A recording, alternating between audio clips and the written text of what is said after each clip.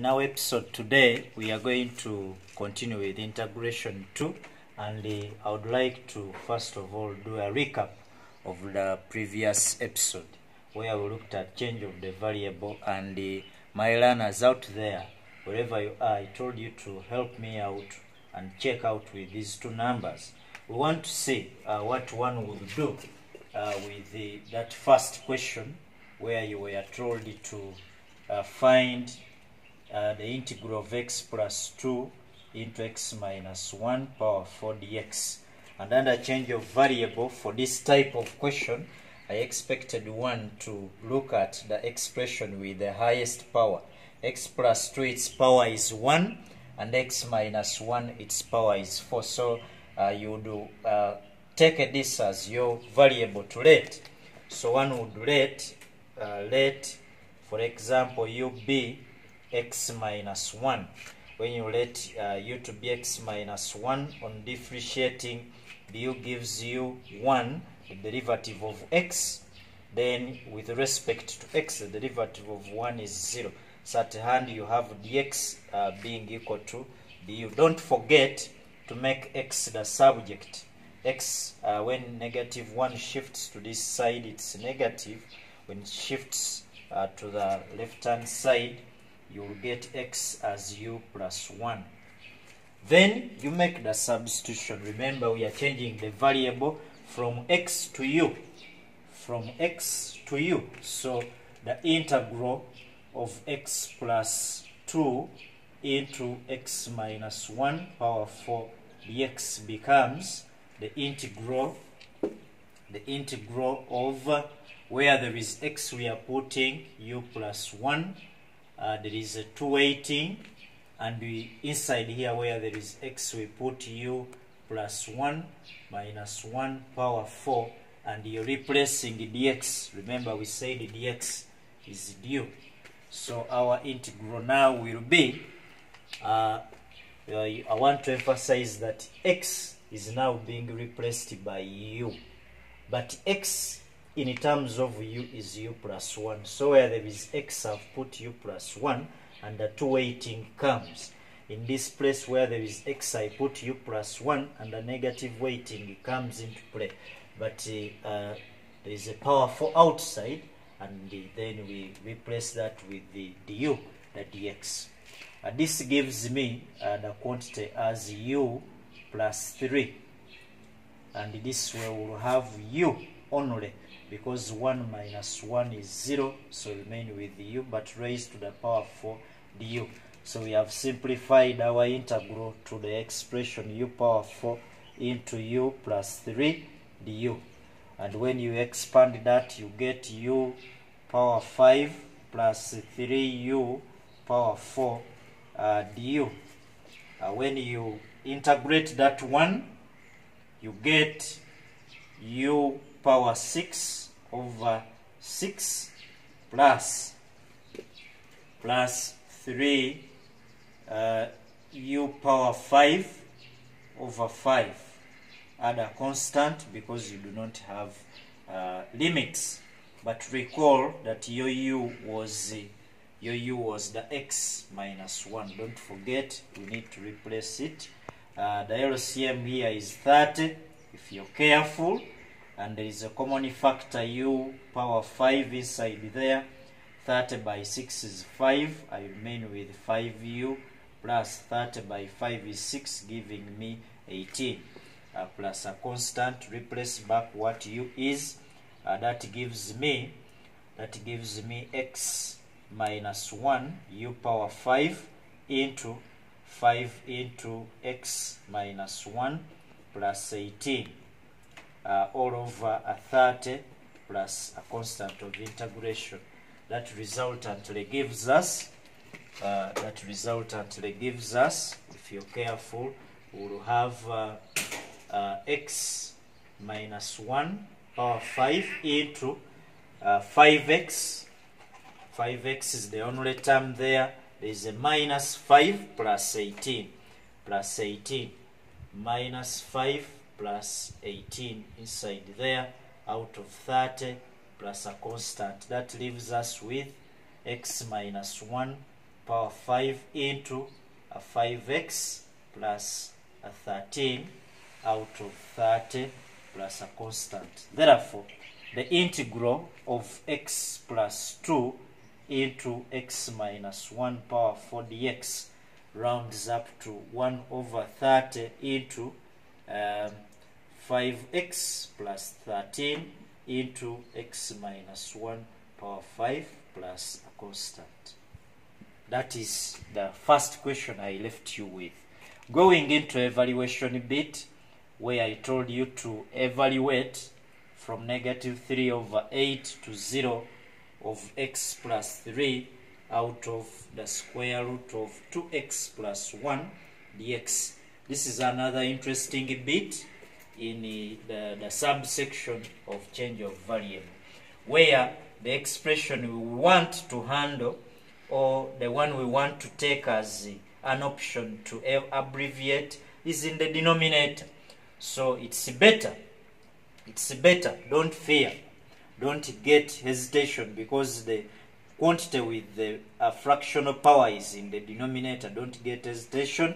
Please let it to be the variable you're changing. Let, for example, t, change of variable, any letter can be used. Let t be the square root of 2x plus 1. Before we differentiate, get rid of that fractional power. Square root of a number, remember, is that number power half. So to clear it, we raise it to its reciprocal. So this will be t power 2 equal to 2x plus a half, power a half, but the whole of it squared, which gives me t squared equal to 2x plus 1. Then you're ready to differentiate. At this level, 2t dt is equal to the derivative of 2x is 2, and when you differentiate x, you get 1, but we are respecting x. Remember, the derivative of constant 1 is 0. Right now, I have a common constant both sides. Dear viewer, we have a common constant both sides, which is 2. I go back to my expression I'm dealing with, which is not containing a 2, where dx is. So clear the 2. If you're careful, you will have dt equal to dx. In integrals, where we have limits of a kind, it's always important to change limits. So now, whenever you finish in such kind of a level, you may go to changing limits, because after all, these limits we have currently are for the variable in question, which is x, and we have introduced a new variable t, so we must change variables. So we are changing from x to t. The limits of x were negative 3 over 8 to 0. So we want to get the corresponding limits for t with respect to those of x. However, we have it in control that this t, the t, is equal to the square root of 2x plus 1. So in that context, to get t, you substitute the corresponding value of x. So when x is negative 3 over 8, what is t?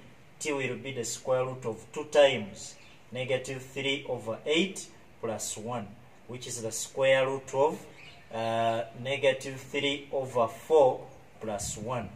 1 minus 3 over 4, you all agree with me that that is a quarter. That gives me a half.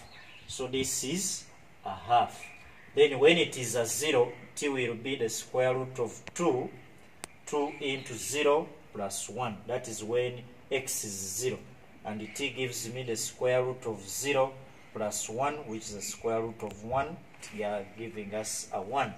So in that order, I take this to be 1. So the original statement, which was the integral from negative 3 over 8 to 0 of x plus 3 out of the square root of 2x plus 1 dx, now becomes, that integral now becomes the integral where we have negative 3 over 8. We are now using the limit of t, which is a half. Where we have 0, we use the t limit, which is 1. And where I have x, I'm going to use the statement here. If you're careful, you will agree with me that in terms of t, my x is equal to t squared minus 1 out of 2. Check it out. T squared minus 1 out of 2 is the x statement. So up here, with that statement of x up here, where there is x, I replace that with the t squared minus 1 out of 2 plus 3. And where I have square root of 2x plus 1, I already abbreviated it this way as t. That is our denominator. Now, what is dx? We have dx slightly bit. We have dx